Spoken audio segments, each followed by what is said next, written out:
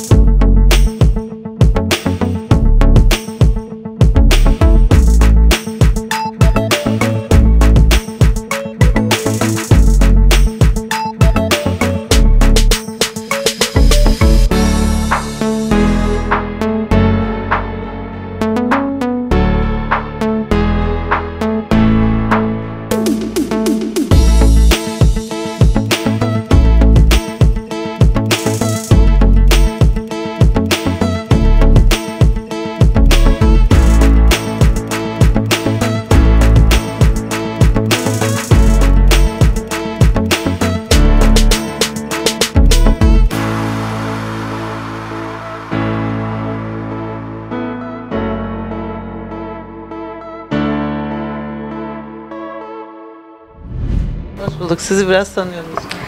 Nevin Akdemir ben. Deği Tekstil'de üretim sorumlusu olarak çalışıyorum. Kaç yıldır bu sektördesiniz? Kaç yıldır? 12 yıldır bu sektördeyim ben. Ve 9 yıldır da bu firmayla çalışıyorum. Evet.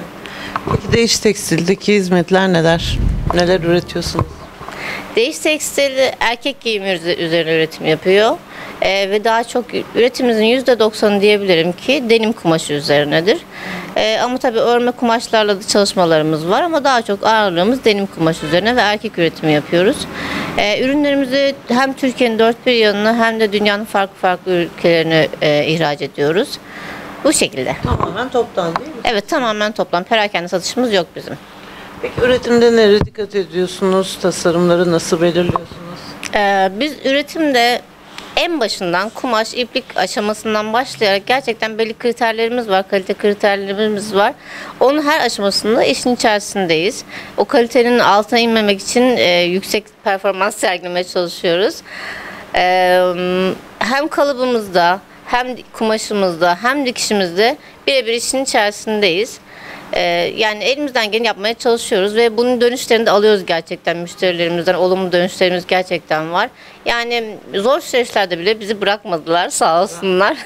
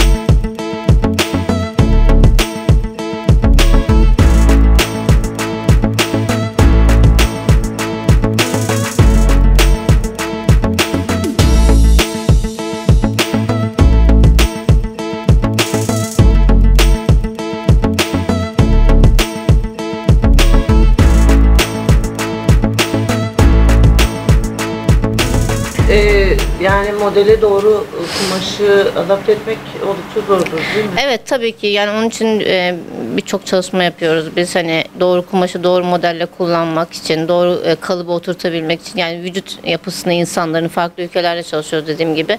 Her ülkenin farklı vücut tipleri var. Onlara doğru kumaşı ve doğru kalıbı ulaştırabilmek için defaten çalışmalar, numune aşamalarından geçiyoruz. Sonunda tam istenilen şekilde oturduğunda üretime alıyoruz. Üretim aşamasında da dediğim gibi her aşamasıyla özenle ilgileniyoruz. Yani olmayan, içimize sinmeyen bir şeyi biz müşterimize göndermiyoruz. Evet. Yani onu bir şekilde, farklı bir şekilde değerlendiriyoruz ama belli müşterimize kesinlikle göndermiyoruz onları. Yani yeterince emek sarf edince bence oluyor. Evet. Gerçekten ürünler, kumaşlar, dikimler hepsi çok özenli, titiz çalışılmış. Tebrik ediyoruz. Teşekkür ederiz. Tabii daha çok spor model görüyoruz. Evet, daha çok spor modeller var. Aslında spor demeyelim de kumaşımız sporda çok kullanılan klasik pantolondur daha çok ama çok fazla kumaş çeşitliliği var bizde. Yani organik kumaşlarımız var. Denim olmasına rağmen organik kumaşlarımız var. Yani Türkiye'nin gerçekten iyi kumaş firmalarıyla çalışıyoruz biz. Yani klasik kumaş modeller olsa da çok farklı kumaşlarımız var bizim. Yani bunu hem klasik giyinen insanlar tercih edebiliyor, hem spor giyinen insanlar tercih edebiliyor. Yani varyant oldukça geniş, öyle söyleyebilirim. Evet.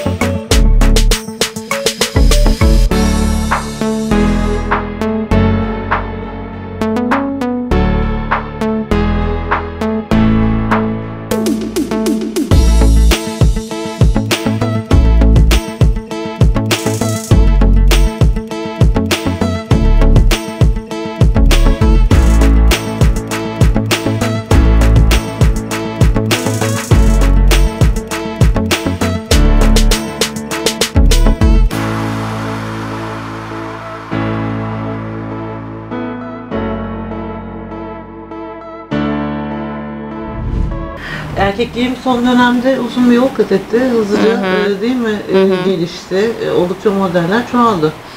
Evet tabii çok fazla şey var artık, insanlar çok tek tip giyinmek istemiyorlar. Çok fazla farklılıklar var.